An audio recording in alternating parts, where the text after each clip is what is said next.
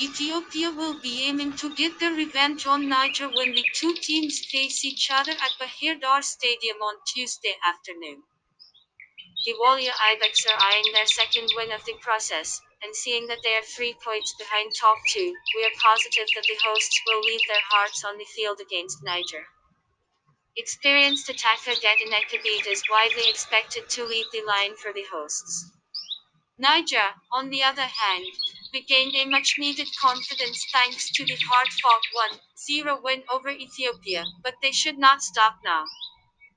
The Mainers are likely to go for a win in Tuesday's clash as well, and we believe that punters can find value in betting on both teams to score.